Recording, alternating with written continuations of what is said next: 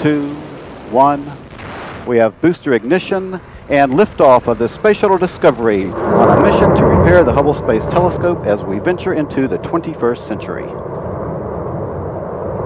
Houston Discovery, roll program. Roger, roll, Discovery.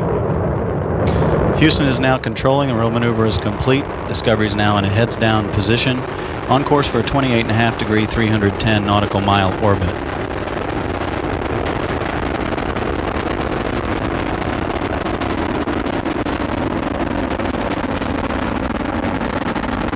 Discovery's 3 main engines now are beginning to throttle down to lessen the effects of the dense lower regions of the atmosphere on the orbiter. Discovery already traveling 700 miles per hour, 3 miles altitude, a little more than a mile downrange from the Kennedy Space Center.